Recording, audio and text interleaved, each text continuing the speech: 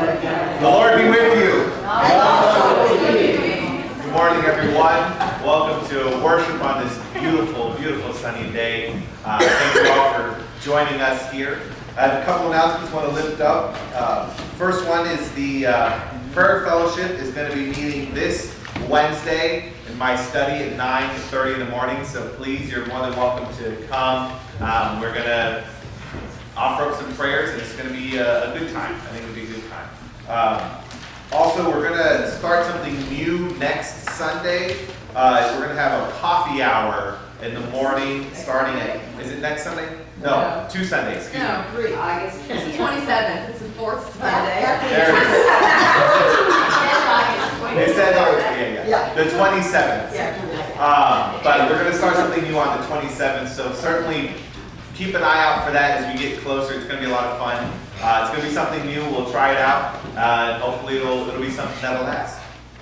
Also, I just want to have another update on Al Smith. His quadruple heart bypass went well. The prayers were answered, and as far as I know, I think he's recovering all right. Do you have any more updates, Dolores or Jean? He's still in ICU. Okay, still in ICU. He's doing well. Good, good. And we're so grateful for all the prayers and loving support from this church family. Yeah, I think you all did such a great job. I know several folks visited. Betsy and I went out there, and it was just a good show of support for our dear brother Al. And like I said, I praise God that he came through it all right, and now he's in the recovery. So, are there any other announcements you wish to lift up this morning? All right. Seeing none, let us prepare our hearts to worship the Lord.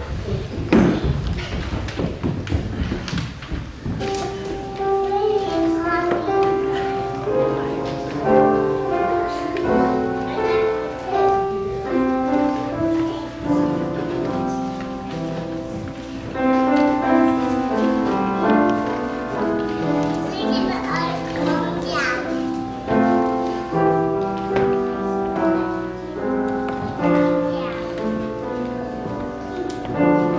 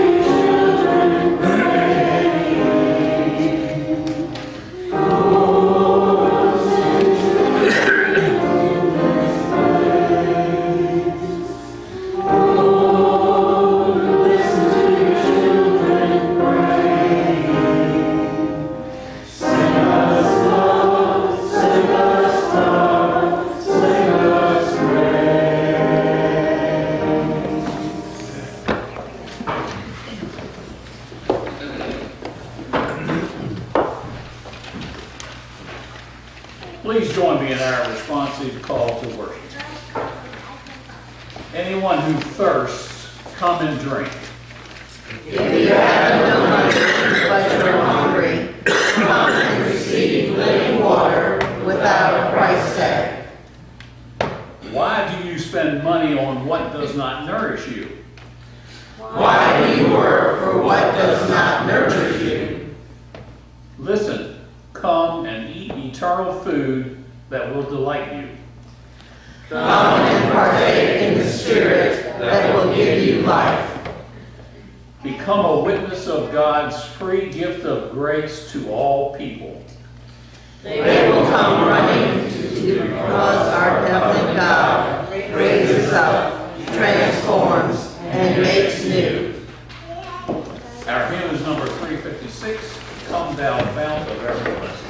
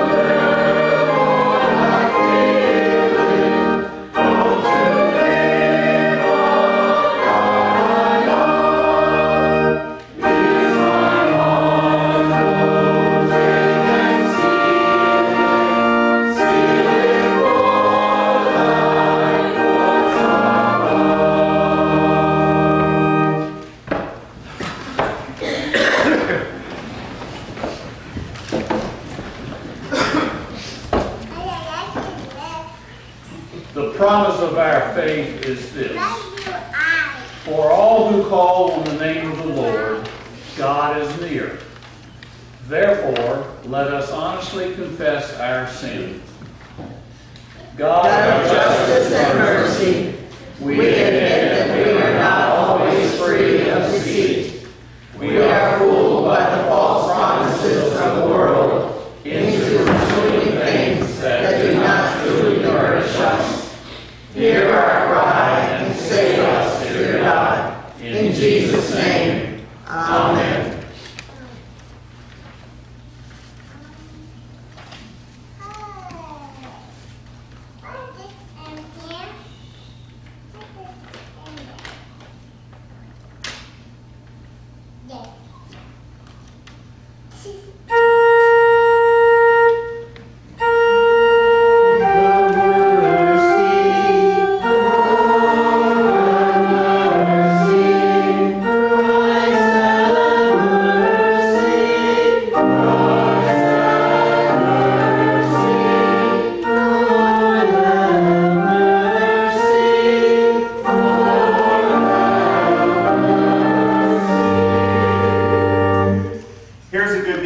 everyone.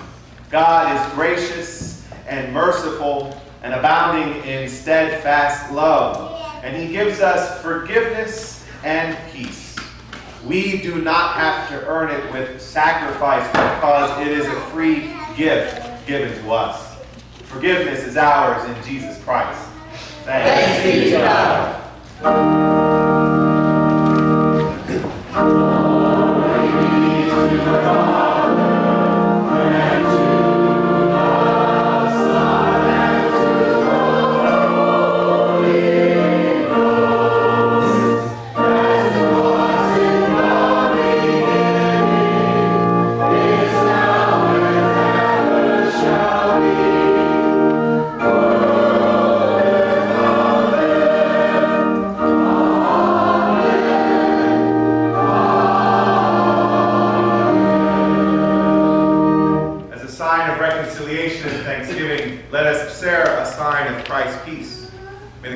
Peace of Christ be with you. And also with you.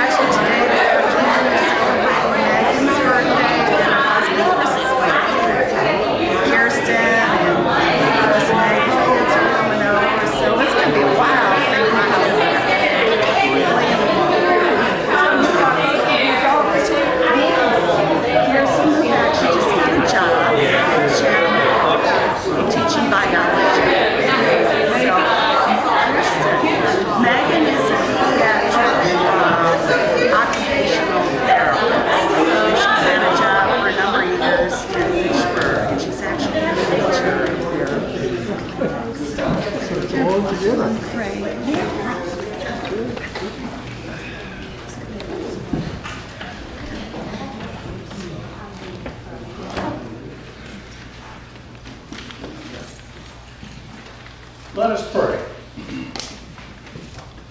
Heavenly Provider, by your Holy Spirit, feed us with your word, that we might be filled with the bread of life.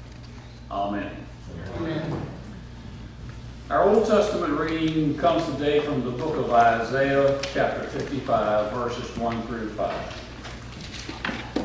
Come, everyone who thirsts, come to the waters, and he who has no money, come, buy, and eat.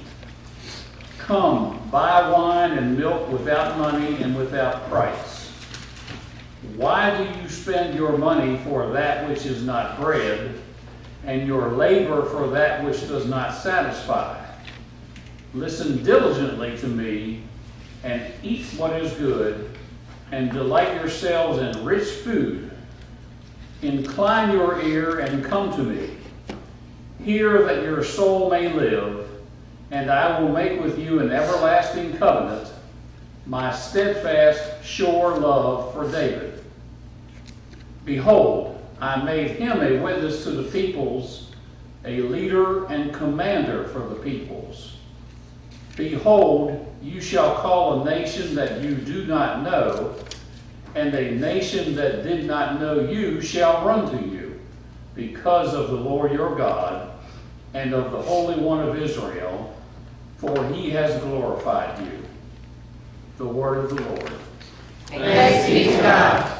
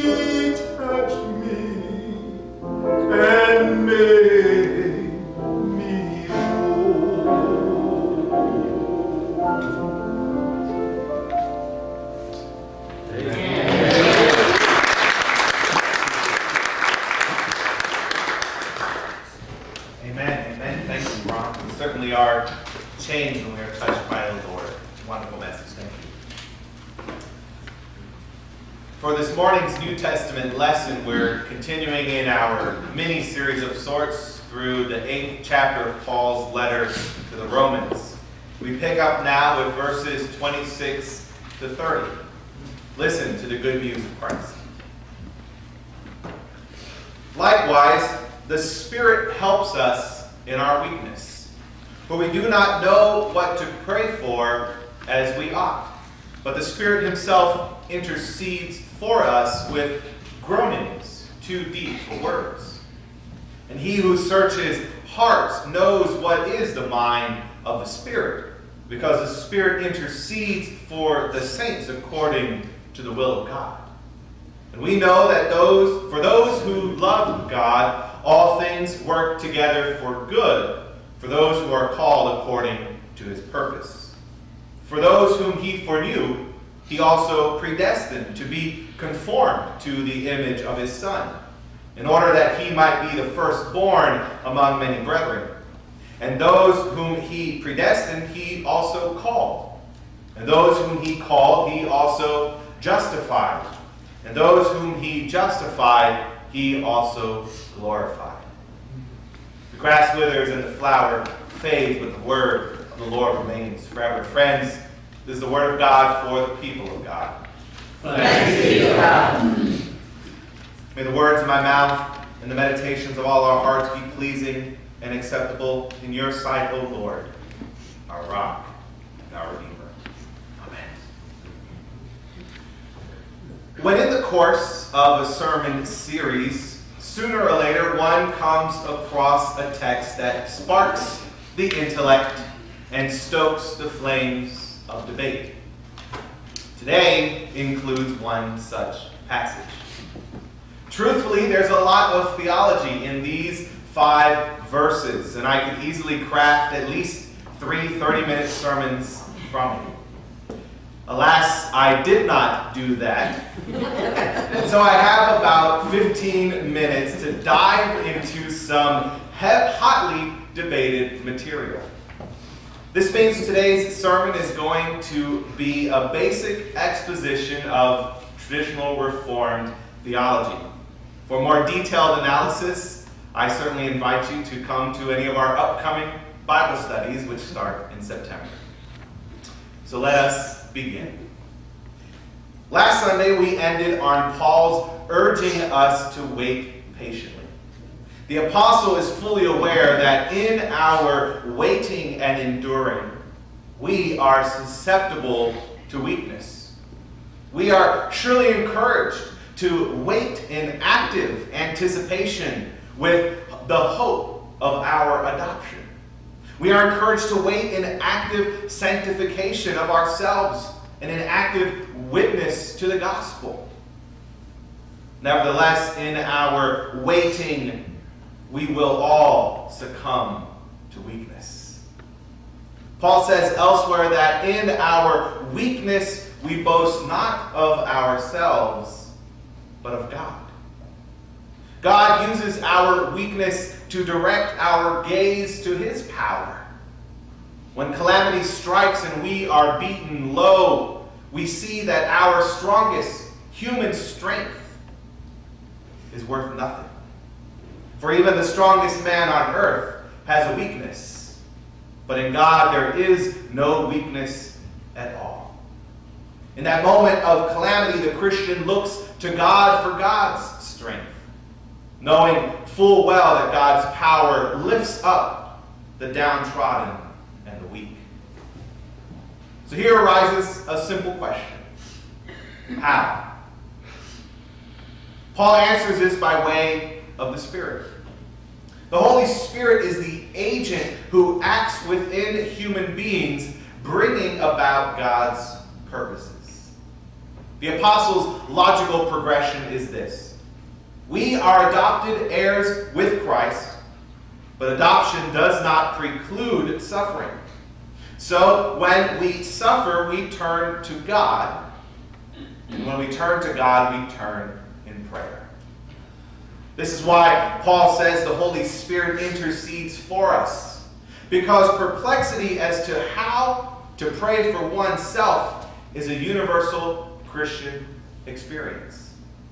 Our inarticulate longings to pray, however, are an indication that the indwelling Spirit is already helping us by interceding for us in our hearts, making requests that the Father will certainly hear. Think of those people you know who died much sooner than expected, In those moments, you cannot find the words to pray, but in that same moment, the Holy Spirit is lifting up a prayer. Now, this is going to be a terrible simile, but the Spirit is like a middleman. He both brings God's power and comfort to us, while also lifting our prayers and longings to God. Now, the Spirit doesn't intercede wantonly, nor does he intercede according to our wishes or desires. Rather, the Holy Ghost intercedes according to the will of God. And then Paul says, we know that for those who love God, all things work together for good. Now, I don't want to speak for God, so I cannot deny 100% that God does not bless some Christians with prosperity. So I can't say that some folks won't be blessed with health, wealth, and leisure in this life. But I don't believe this is what Paul is talking about. The context of chapter 8 dictates that Paul is talking about the adoption of God's people and the eternal good that comes with that. The apostle is very realistic. He and others do not shy away from the very real persecutions of the earliest Christians. While our persecutions pale in comparison to theirs, nonetheless, we too will experience suffering and hardship. Now, this is where we're going to transition into some heavy theology. What Paul is talking about falls under the umbrella of God's sovereignty. Paul says that all things work together for good for those who love God. Let me give you a biblical example. Back in Genesis chapter 37, we hear of the young boy named Joseph. He is one of the 12 sons of Jacob. And his dreams and his father's favoritism put him at enmity with his other brothers. So much so that the other brothers hated Joseph. And so they planned to kill him. Their own brother. Thankfully, one of them convinced the others not to commit outright fratricide, but they nevertheless premeditated an elaborate plan to make his death look like an accident. Not only did they premeditate this manslaughter, they also conspired to sell their brother into slavery. Truly evil actions. But fast forward in the story, after Joseph has been made prime minister of Egypt, and after a famine has swept the Middle East, Joseph's brothers come to Egypt for food because of Joseph's wise economic planning. And in the very last chapter of the book of Genesis, in the final verses, Joseph says to his brothers, "You meant it for evil, but God meant it for good." God is perfectly good. God cannot commit evil. But God is also perfectly sovereign, which means he can use the evil that men and women do, the harm that humans inflict on others. God can and does use them for his very good purpose. And that purpose is the preservation and the perseverance of his adopted children.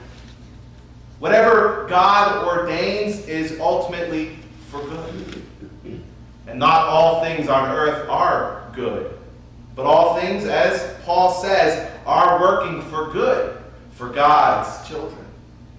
Those who love God need not fear calamity. While I am sure Joseph was terrified when he was enslaved and imprisoned, his love for God never waned. And God's protection and blessing never left Joseph, even if it seemed from Joseph's perspective that God was far away. God's plans are perfectly good, but because God is working and dealing with humans, broken and sinful mortals, some of the things that God allows to happen are not good in the present, but may even be quite evil. But because of God's sovereignty over all of the created order, tragedy is only temporary and ephemeral for believers. Now, this brief exposition on God's sovereignty naturally leads the Apostle Paul into verses 29 and 30, where we get what some theologians call the plan of salvation and what others like myself call the golden chain. Now, if you remember at the beginning of this sermon, I said we'll be teaching traditional Reformed perspective.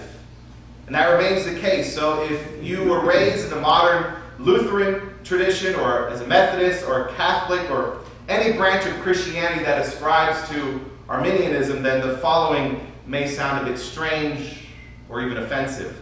But I promise I mean no offense as we skim the very surface of predestination. The first link in the golden chain is foreknowledge. The Greek word Paul uses is proegno, which comes from the word gnosis with the prefix pro. We get the modern medical term prognosis. Now, gnosis means to know, and this prefix means before or beforehand. So in Greek thought, there are two main types of knowing. There's cognitive knowing, meaning I know the time, you know my name, so-and-so knows rocket science. Cognitive knowing. Speaking theologically, this knowing is a cognitive awareness or a simple awareness of God. The second kind of knowing is a personal knowing. For instance, whenever you read in the Old Testament, and Jacob knew his wife and she bore him a son, or anything like that, that type of knowing is intimate and personal.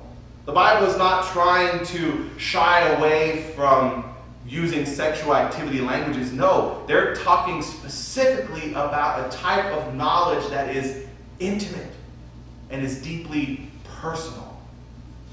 So speaking theologically, this knowing is redemptive, and it is made personal by the Holy Spirit.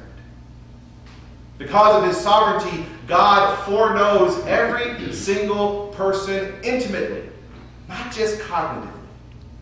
From before the foundation of the earth, God knows you, and he knows me intimately and personally.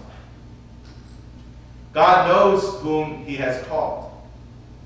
This is important to know because foreknowledge is the starting point of predestination.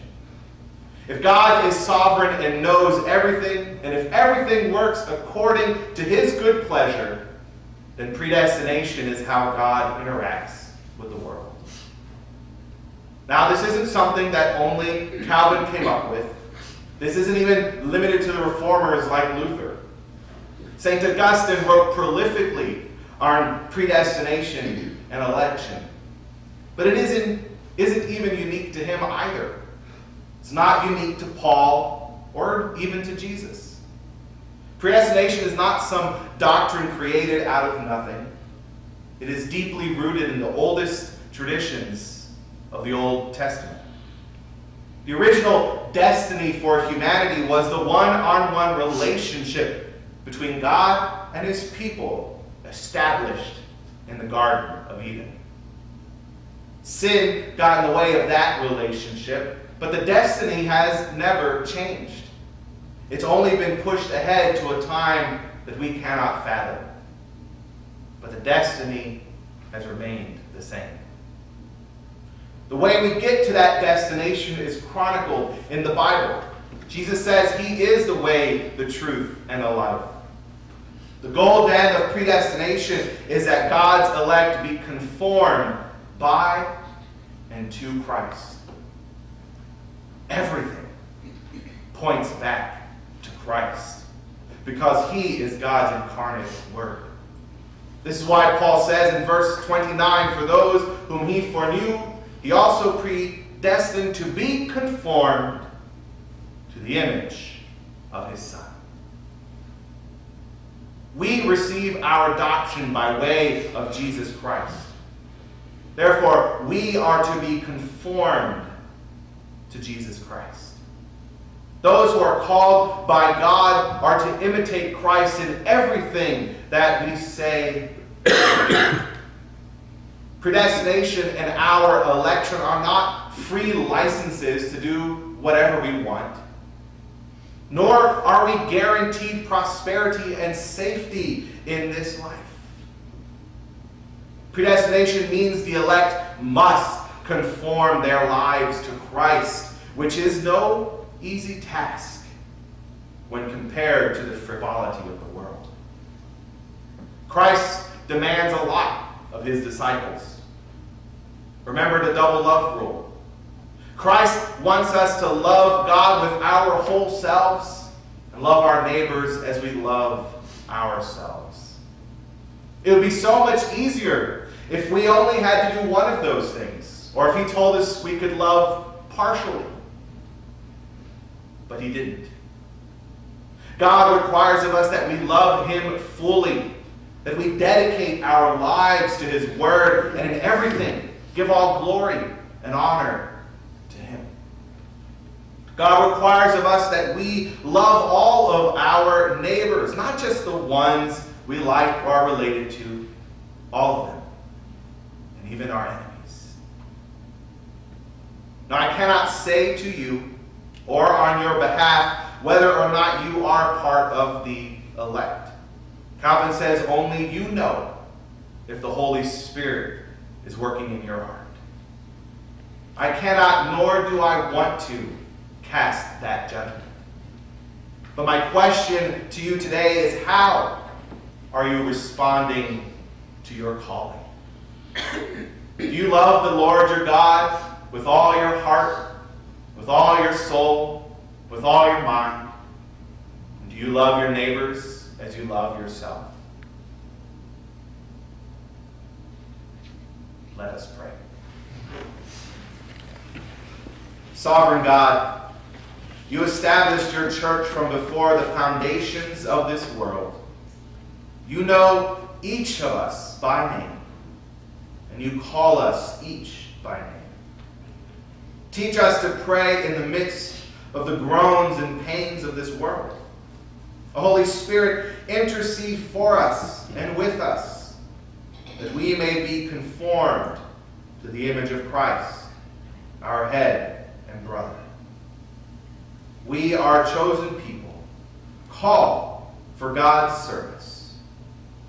Help us in this endeavor. Amen. And now, my friends, moved by the Holy Spirit, I invite you to please stand and profess your faith with the words of the Apostles' Creed.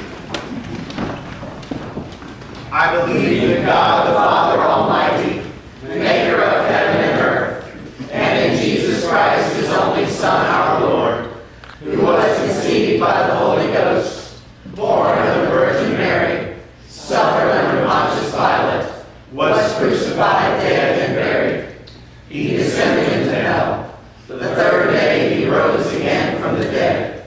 He ascended into heaven, and sitteth on the right hand of God the Father Almighty. From thence he shall come to judge the quick and the dead. I believe in the Holy Ghost, the Holy Catholic Church, the communion of saints, the forgiveness of sins, the resurrection of the body, and the life everlasting. Amen. Please be seated. God has been generous in providing for our needs. Let us therefore give back a portion of what has already been given to us.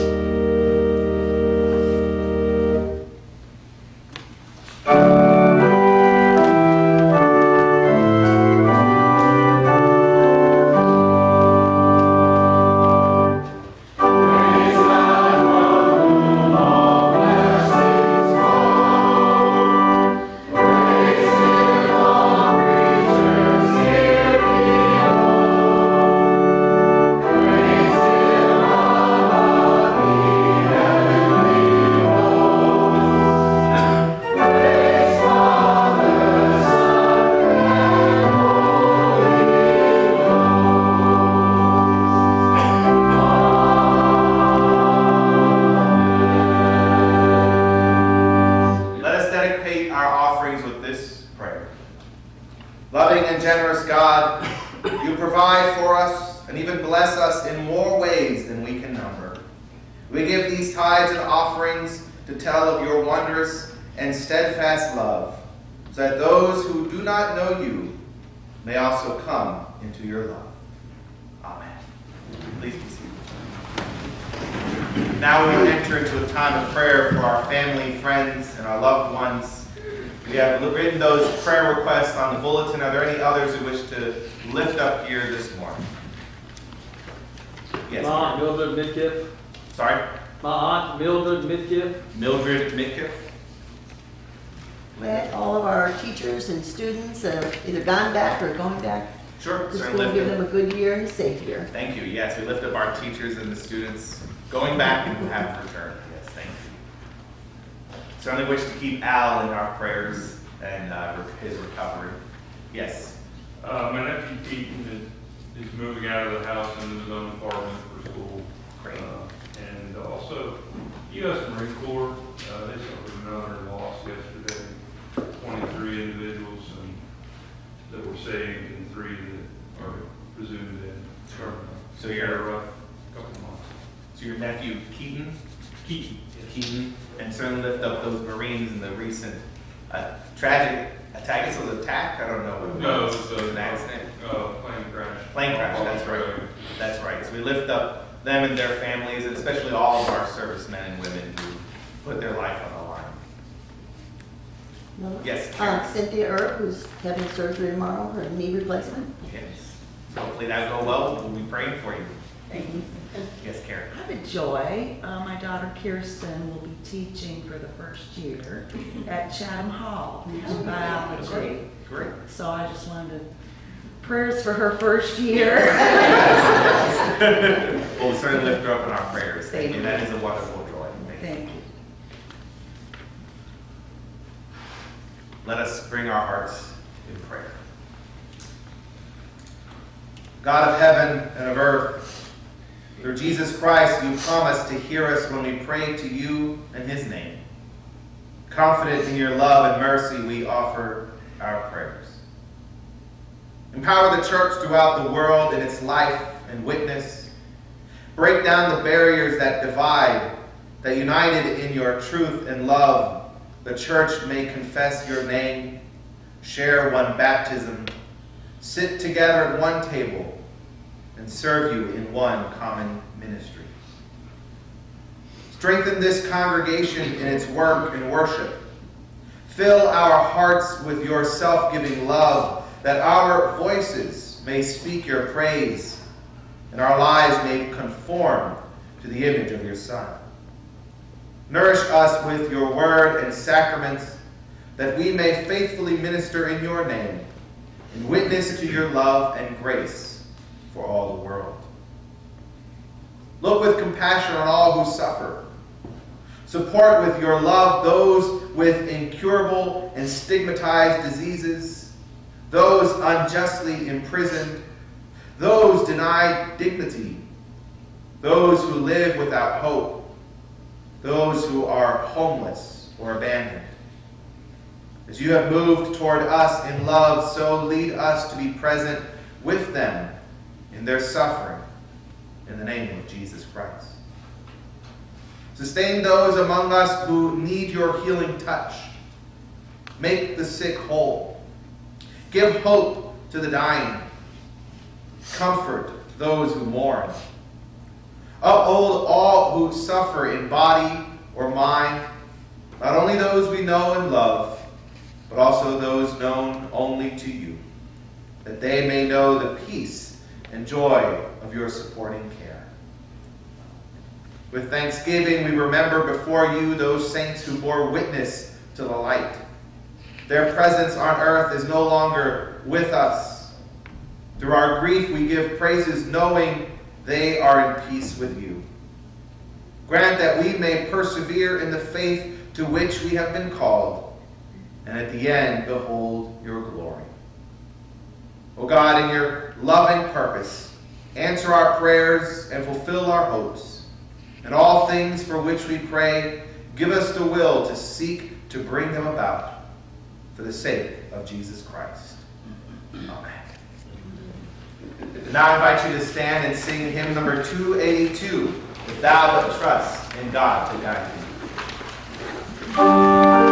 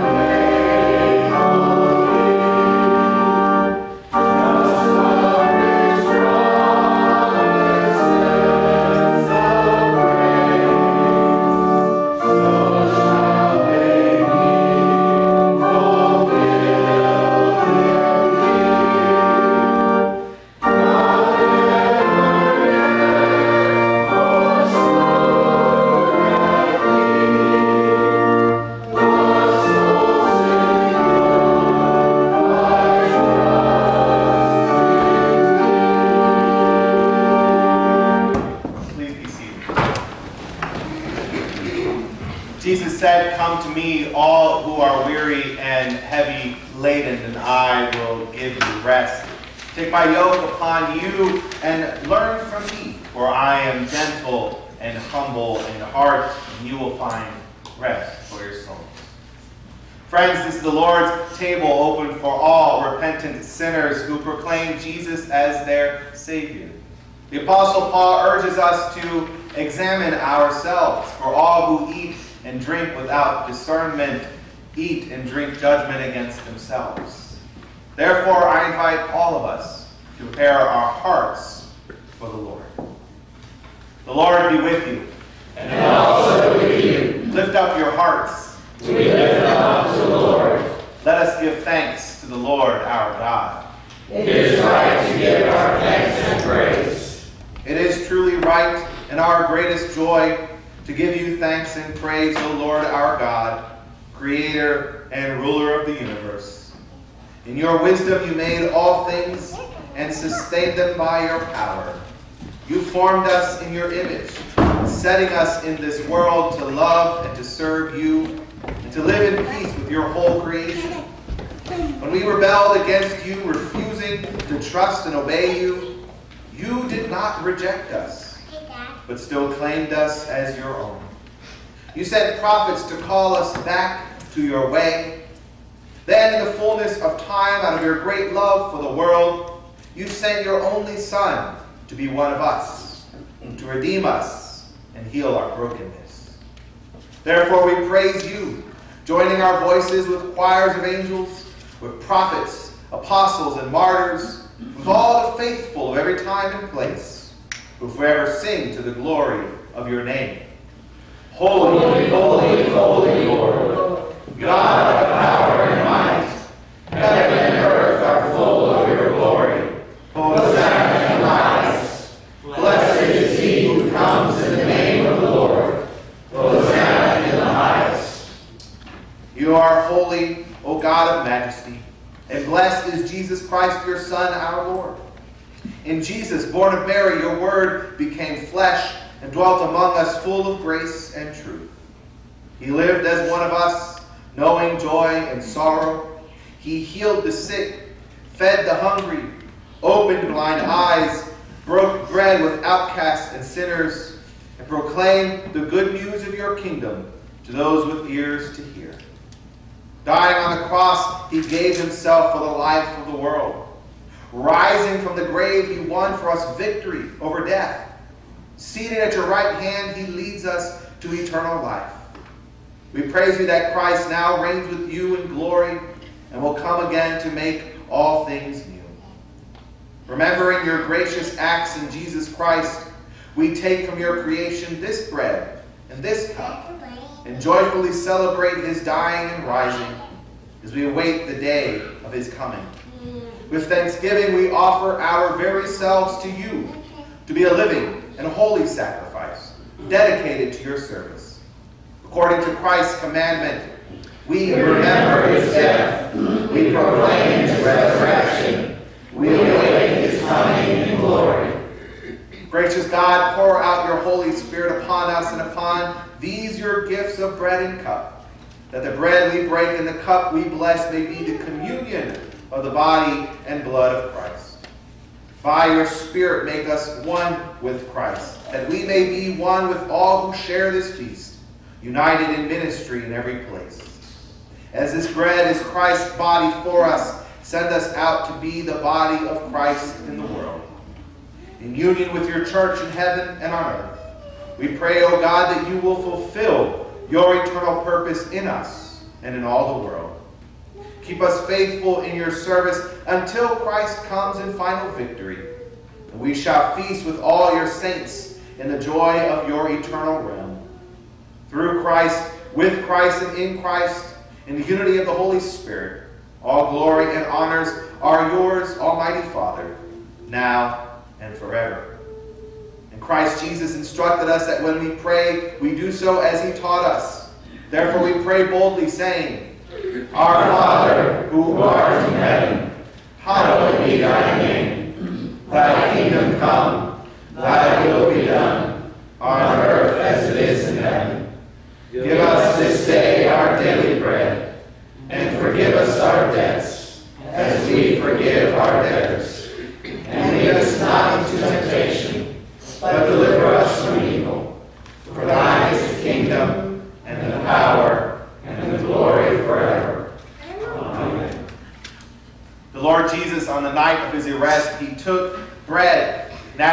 giving thanks to God, he broke it.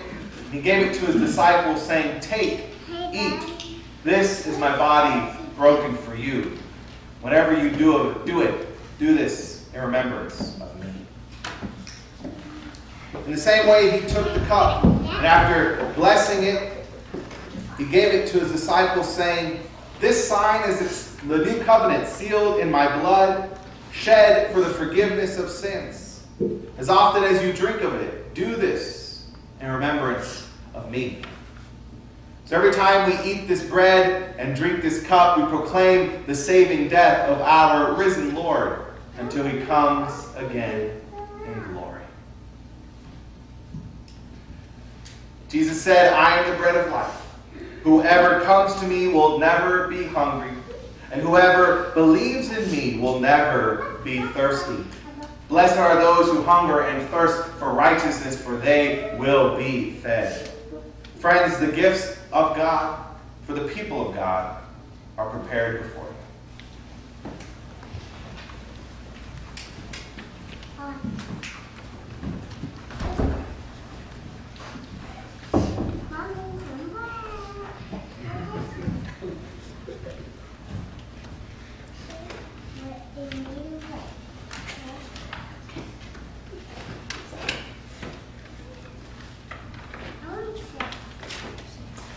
Come and eat.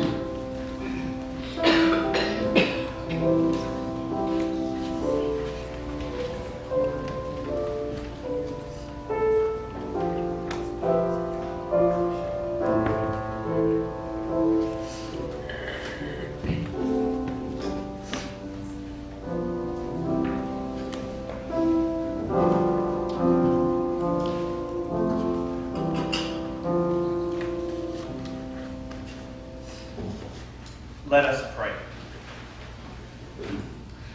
Gracious God, you have made us one with all your people in heaven and on earth.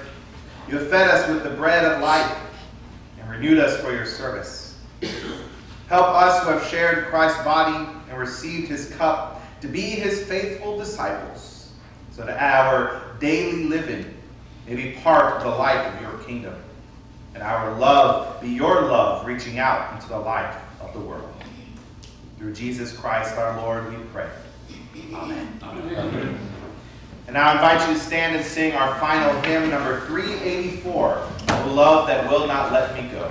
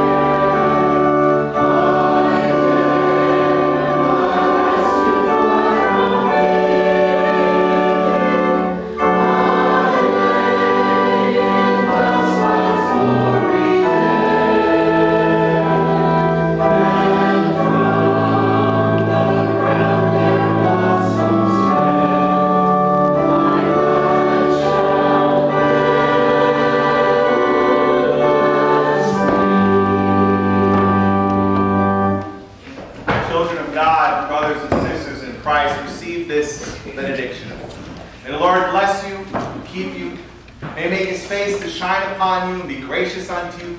May lift up his countenance upon you and bring you peace. And now may the Father, Son, and Holy Spirit go out into this world, seeking to love the Lord and conforming yourselves to the image of Christ. Amen.